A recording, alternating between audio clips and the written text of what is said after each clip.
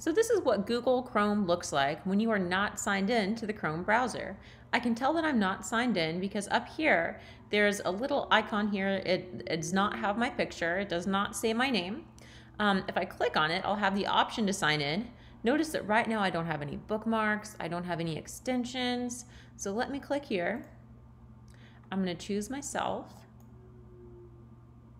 And now I have the option to sign in. So let's do that.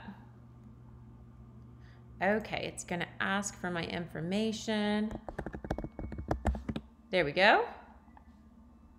All right, I'm signed in now. Check it out. You can see my little picture of me up here in my Chrome browser. You see another picture of me down here. This means that I'm signed into google.com. So I'm signed into both google.com and my Chrome browser right now. Those are two different things. When you're signed into your Chrome browser, your bookmarks and your extensions will follow you to any device in which you sign in your Chrome browser.